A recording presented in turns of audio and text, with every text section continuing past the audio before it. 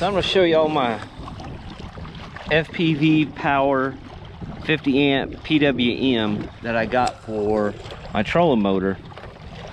Now I'm not going to lie, and it took me a lot to convince myself to buy this. It's pricey. It's $200. Now I know everyone, I've researched and researched the PWMs. Everyone said build your own, you can do it a lot cheaper, under $50. But I tell you right now, I'm a DIY guy, but I am not a DIY electrical guy. I don't know hardly anything about electronics when it comes to wiring. Now I can program a depth finder like there's no one's business, but as far as wiring things up, it's not me at all. So I went ahead and spent the money on this just for peace of mind. So I have a 30-pound Endura Minn Kota trolling motor that I chopped down. I chopped the head of it off, wired it. These come with the quick disconnect plugs. I'm not sure how good y'all can see that in the, if it's too shady or not. But you have 4 wires coming off of this. It's super easy. 2 to your motor and 2 to your battery. You have 4 wires coming out of your trolling motor, and you only need the positive and the negative coming out, the red and white, or the red and black coming off of it. That's all you need. I think there's a yellow one and there's one more color, and you don't need those. What I did was mounted it on a piece of cutting board that I trimmed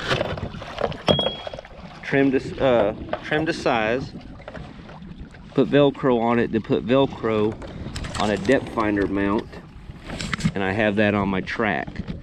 One good thing about it, this does have a kill switch. It's magnetic. And of course I got that strapped to my life jacket.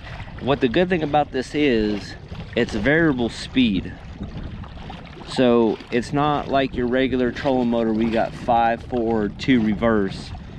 It's variable speed, and I can go as fast as slow as I want with it. And that's especially going to be helpful when I'm drifting for catfish in the wintertime and it's a dead calm day. I'll be able to set this to barely, you know, cruise at 0.3, 0.4 miles an hour while I'm pulling planer boards behind me. So that's the main reason I got it. Another reason, heck, I'm just cruising at 3 miles an hour in a headwind in this big old native Titan, and I'm not even on the pedals, so I can't complain about that too much. Like I said, it was $200. That's a big chunk of change, but in my opinion, it's well worth it. Well worth it. I got it from Mariner Sales. I actually drove down to Dallas, which is about 2 hours away from me, because I just want to go and check out their storeroom, which was well worth the drive. But you can find these on marinersales.com. They're out of Dallas. Great customer service.